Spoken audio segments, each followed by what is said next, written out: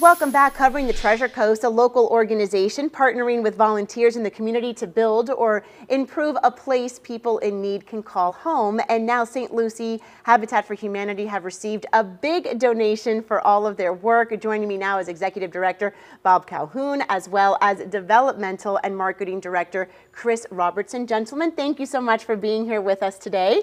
So tell us about this big donation you got from Publix Charities. Yes. Publix Charities, a while ago we applied for a grant with Publix Charities, and it was a big step for us. You know, $100,000 that we applied for. A lot of money, yeah. It's a lot of money, and we put in there, and we talked about affordable housing on the Treasure Coast and in St. Lucie County specifically.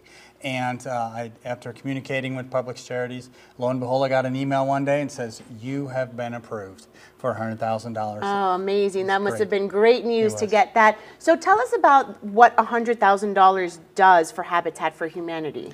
It changes lives, and it changes on the Treasure Coast. $100,000 on the Treasure Coast in homes that we're building, it changes lives. It allows families to have, to empower families, and that money will go a long way in helping these children with their education, with the mom or the mother or the father going to work every day, having a little bit, you know, they have a roof over their house. They have something in the cupboards. They really do. Absolutely. So we all know that the cost of housing just has gone up, and the materials and all of that. So how have you been able to continue to be able to provide that for families?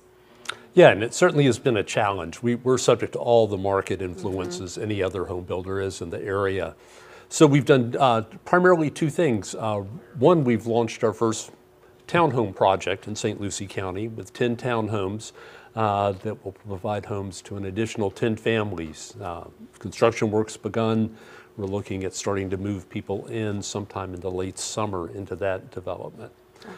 The second change we made, which we deliberated about for some time and instituted about 3 years ago, is we shifted to a community land trust model of ownership.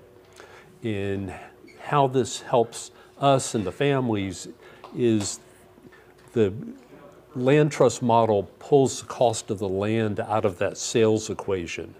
And in our marketplace, maybe we can find a building lot for $50,000, more likely it's $100,000. So by removing that cost from the purchase price, it allows us to continue to serve the people that we've traditionally served with incomes around 80% of area median income. I know we've done so many stories with Habitat for Humanity, honestly, across the country in different cities I've worked in.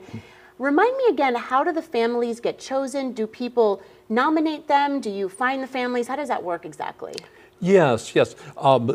Once we see homes on our planning horizon and we've got a good idea of when we'll be able to deliver those completed homes, we open up an application process.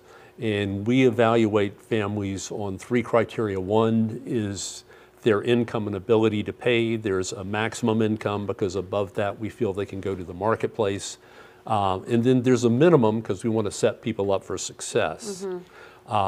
Secondly, there's a willingness to partner with us because part of the Habitat program is that everybody helps each other. So there is a minimum number of hours. We didn't coin the term sweat equity, but we certainly help put it on the map, which also includes a lot of things like financial literacy training. Why in Florida you have to have 2 different kinds of homeowners insurance. And then lastly, we look at a need-based component.